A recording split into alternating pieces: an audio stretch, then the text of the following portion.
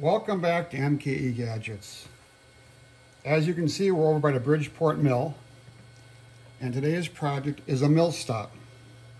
So when you have a part in the mill, let's say this part here, this channel, I want to machine, and you put a stop in there and you find your location, you find your center or your edge, and this way you can take the part out, and if you have an identical part, put it in there, bump it up to that little stop, and then do your machining, and then when you're done, take it out, put another part in there, and you can keep doing that. So this is a vise stop. Came with my vise, a piece of steel with a little cap screw in there. So what do you do when you have a bigger piece of material that's bigger than a vise? Well, then what you use is a mill stop. And let's zoom in on that, This is something that can be bought in various places. Now when I remove this stock to machine another one or to inspect it, it bumps against here. And I made this a while ago. It's probably one of the first projects when I got my Bridgeport Mill home I made. And I really like it.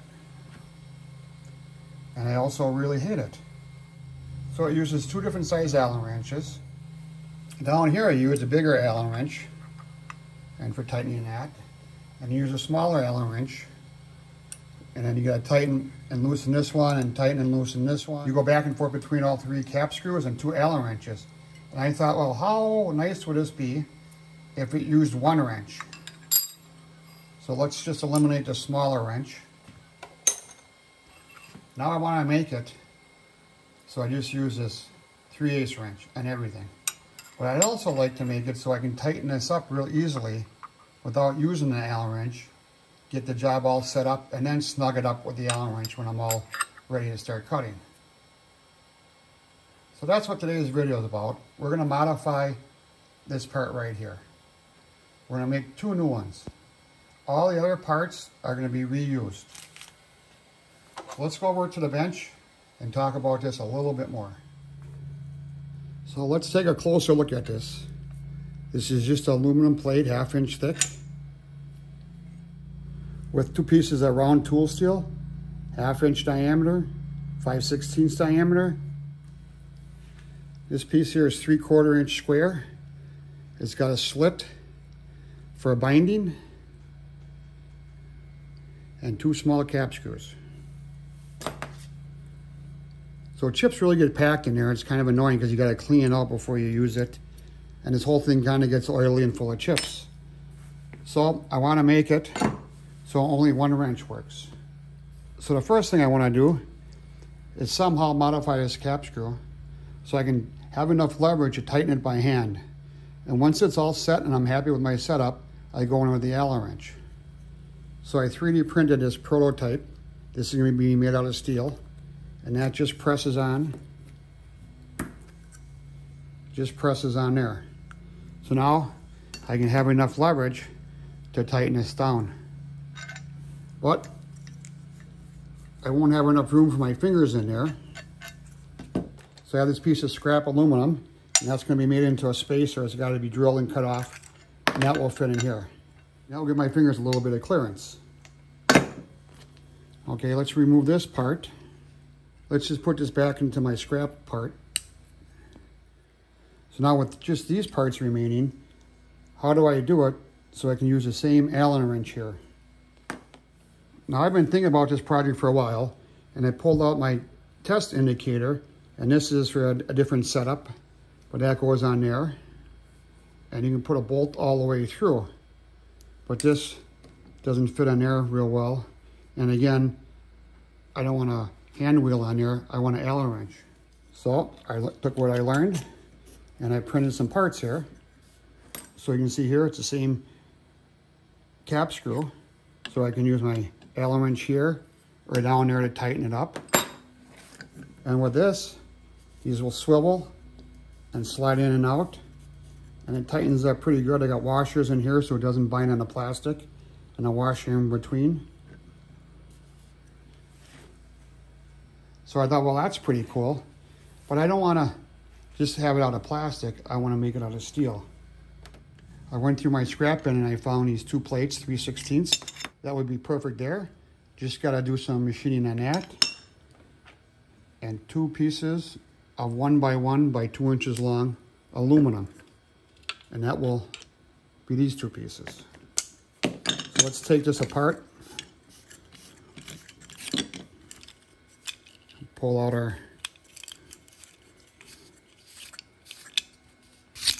drill rod. Now these 2 pieces look identical, but they're not.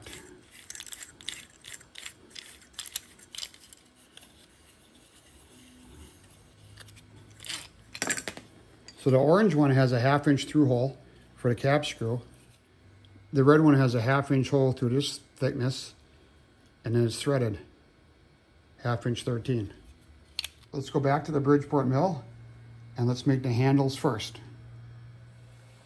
So back at the Bridgeport mill, I got a plate like this. This is left over from a previous project. It wasn't thick enough, so I just put this in my scrap pile.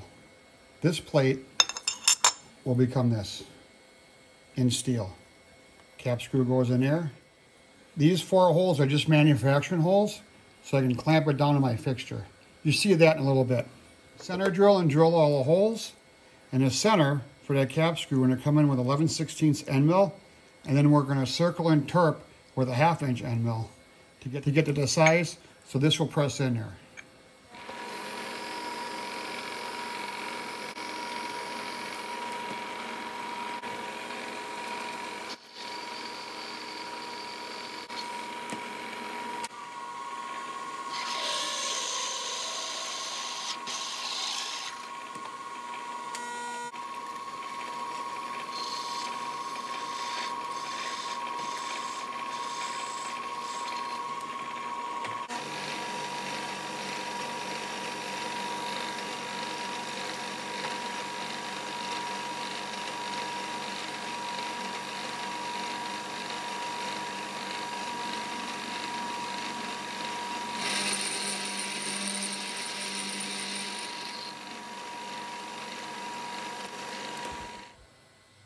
So the cap screw wants to start in there. I think if I press it in, once this is all finished, I think it will go in real good.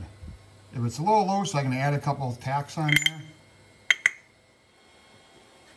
So I have my steel plate bolted down 2 places, and we're going to machine it so it looks like that. Let's make some chips.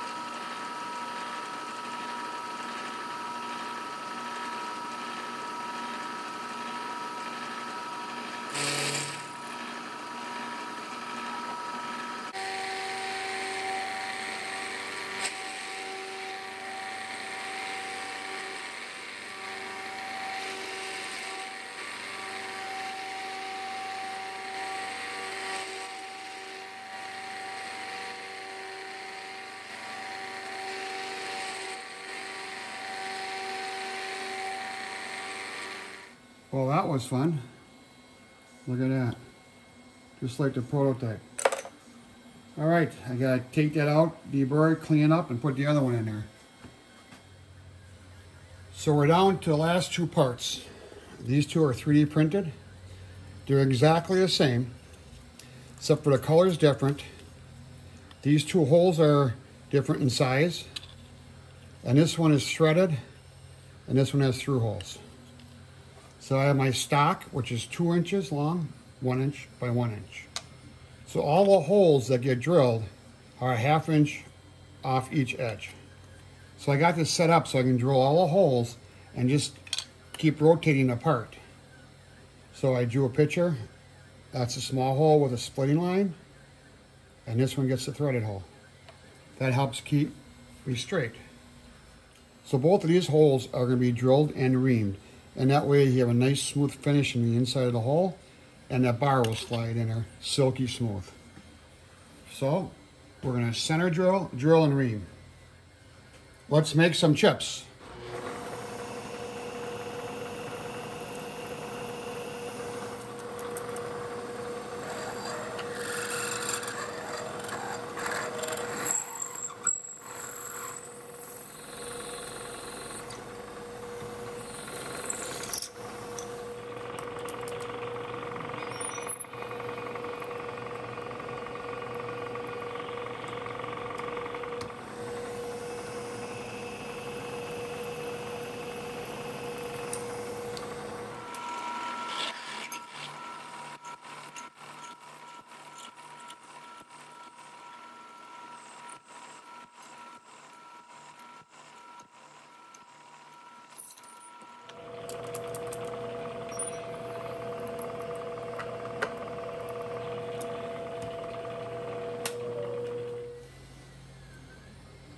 So with that, I got the 1/2 inch one done.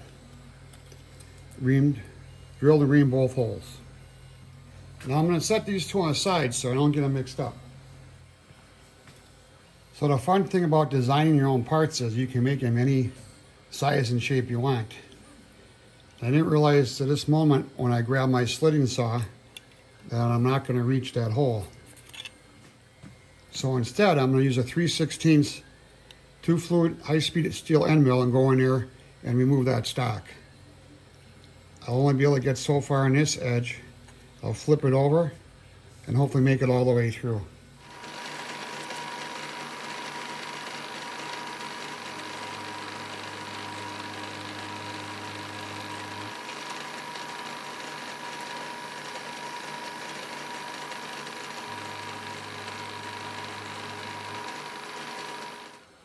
Well, that turned out pretty well, I think.